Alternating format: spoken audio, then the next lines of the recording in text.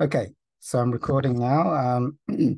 So someone who's very, I'm going to call them, there is no such thing as a special person, but someone who's advanced. There is no such thing as advanced, but let's say advanced in that the capacity for being in beingness in the infinite is very established.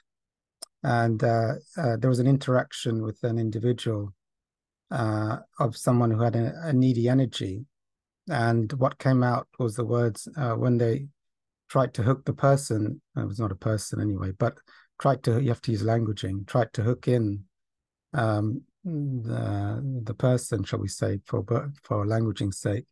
The word no came out. um, now, and maybe there might have been some thoughts later, or maybe that was rude or something. So there's a lot to say on that. There's a lot to say on that. So in truth, in absolute truth, when every single belief is cleared out, there is no person, place, or situation which can disconnect one from the infinite. So, but however, I would say that there are collective beliefs, there are collective belief systems within the collective ego of humanity. One of them is that there is such a thing as needy people who drain your energy, and that's true.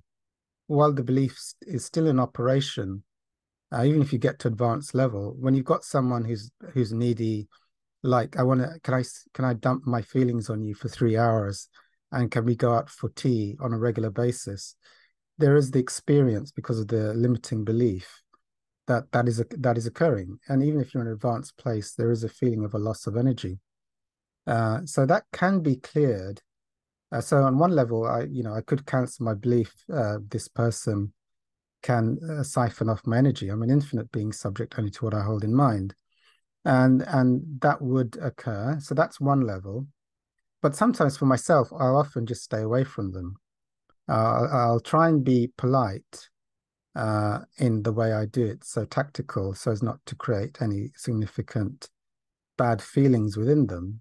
Not to be blunt, but I might be blunt, but hopefully I would try not to be. That doesn't make sense, but I'm just have to use languaging because in the infinite there is no person making any choice. But but I wouldn't want to. Hawkins really did it because as you go even into advanced states, sometimes you can get burnt that another person has been affected by the words or actions, and so then that is coming up, even though you're in these infinite levels, to clear that and to do whatever work, whether it's the observer or a prayer, just to clear that another person, even though it's not real, within the illusion, has been, is, having a reaction to what has been said. And so, and that usually is then transcended, and it also creates release and a lot of clearing for the collective.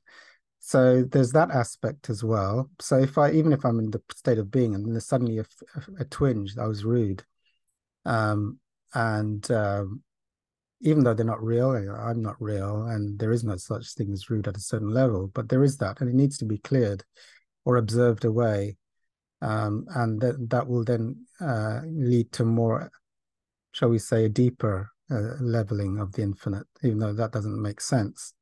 So I would say, and that's what Hawkins experienced, even in the infinite fields, there'd be sharp pain sometimes if something was done, even of infinitesimally small error was made, there would be a sharp pain in the aura, and you'd have to clear that to get to even to be in the infinite at a more deeper level. So there's that. So yeah, so even if I felt I was in the infinite the whole day, in that place of nothingness, the silence. If after an interaction it seemed like a person might have been hurt or wounded, and there's a feeling of something not quite right, then I would clear that. It might not mean anything about talking to that person ever again, but I'd clear that energy within myself through the witnesser or through prayer. And that would lead to further evolvement into the infinite. So that's how I would, just because, like in 12 steps, we make a verbal amend, like, hey, You know what I said to you last week? That was inappropriate. I know, and it was rude. I'm sorry, but I don't necessarily say that you have to do that as a 12 steps, but I do feel it needs to be cleared energetically if anything felt that one's actions were harmful to others, through whatever prayer or witnessing, clearing. Okay, that's just my view.